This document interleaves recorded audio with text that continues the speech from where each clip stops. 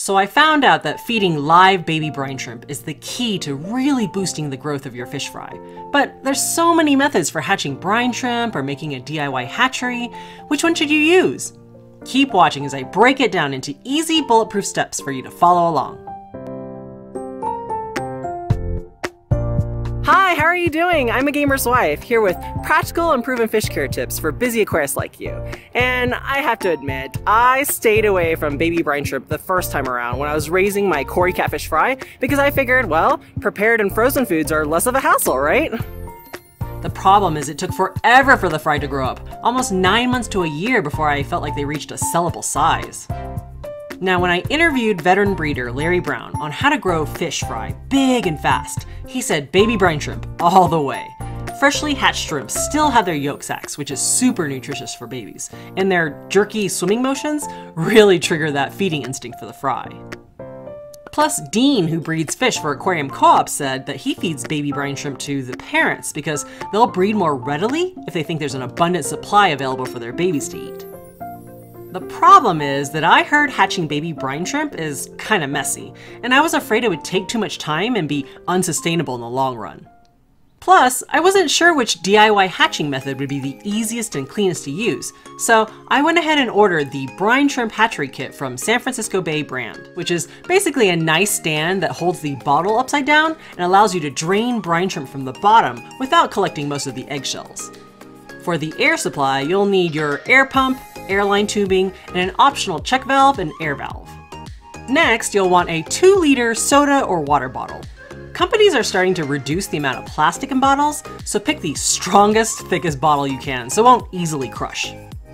For the baby brine shrimp eggs, the kit comes with 3 packets to start you off, but you can buy more from brineshrimpdirect.com.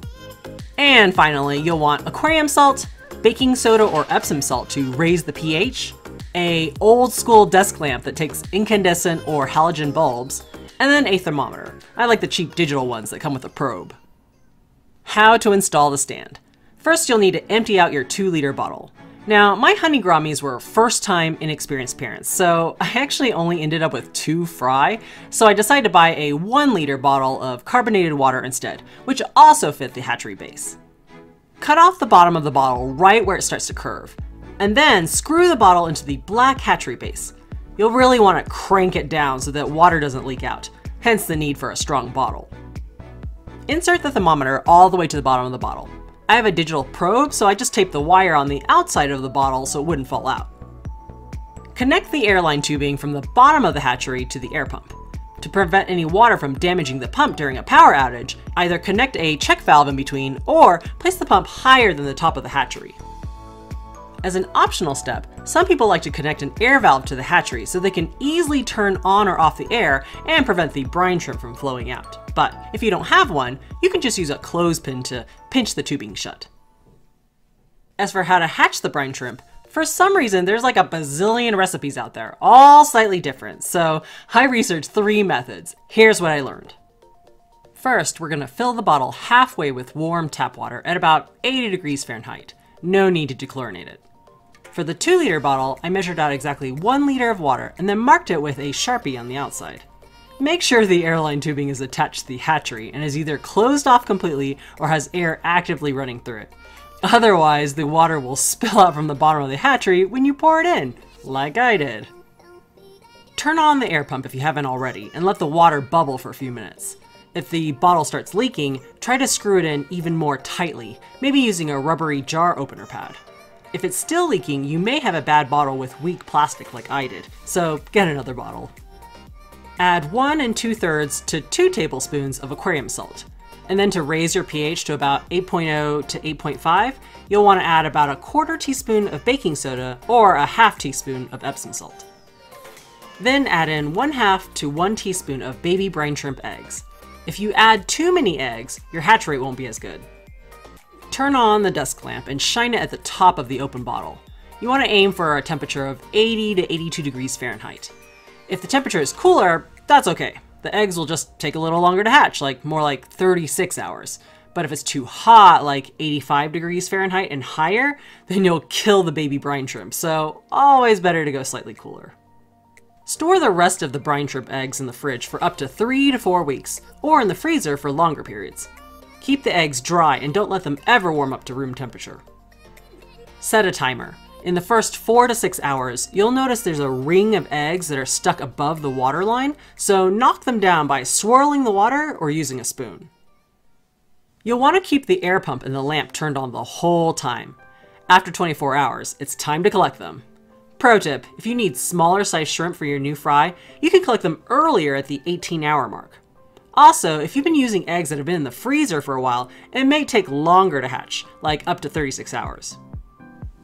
Close the air valve or pinch the airline tubing shut with a clothespin and turn off the air. This will prevent the liquid from flowing out of the hatchery. Aim your lamp at the bottom of the bottle and then turn off any nearby lights. This will cause the shrimp to swim towards the bottom, leaving all the empty shells floating at the top. After 10 minutes, get a shallow dish to collect the shrimp. Open the air valve or clothespin and let the brine shrimp flow out until the liquid turns clear. If the liquid isn't flowing out, try placing your collection dish lower than the bottom of the hatchery.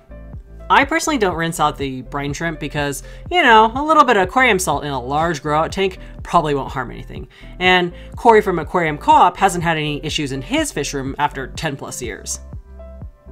If you don't end up feeding all of the baby brine shrimp, place the collection dish with the brine shrimp solution in the fridge to slow down their metabolism and keep them alive for about 2 days. Take apart the hatchery and scrub it clean with hot water between uses. Don't reuse the brine shrimp water, ew. If the hatchery is starting to get dirty or your hatch rates are decreasing, use some diluted bleach to clean it out. Easy peasy! After my 2 honey gourami fries survived their first 2 weeks on infusoria, now they've glutted themselves on shrimp and are so big and fat. Like, I can't believe how fast they've grown.